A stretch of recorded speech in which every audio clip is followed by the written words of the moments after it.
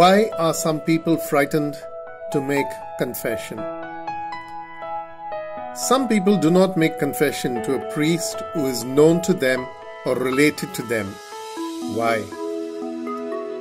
Canon 983 paragraph 1 deals with this question.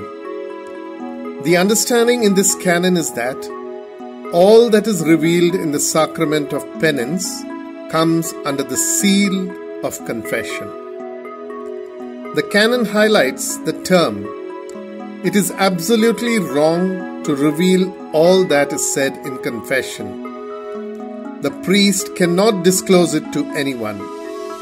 Even the one who has made his or her confession cannot release the priest from these obligations.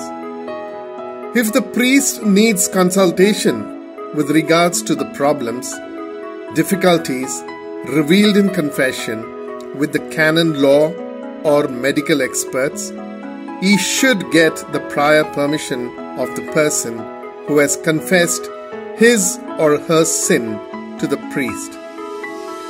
Added to this, the Catechism of the Catholic Church, number 1467, says, "Given the delicacy and greatness of this mystery and the respect due to persons, the Church declares that every priest who hears confession is bound under the very severe penalties to keep absolute secrecy regarding the sins that his penitents have confessed to him.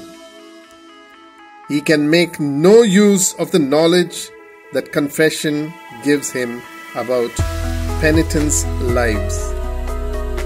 This secret, which admits of no exceptions, is called the sacramental seal, because what the penitent has made known to the priest remains sealed by the sacrament. Therefore, no Catholic should be frightened to confess to any priest, no matter if he is known to you or related to you.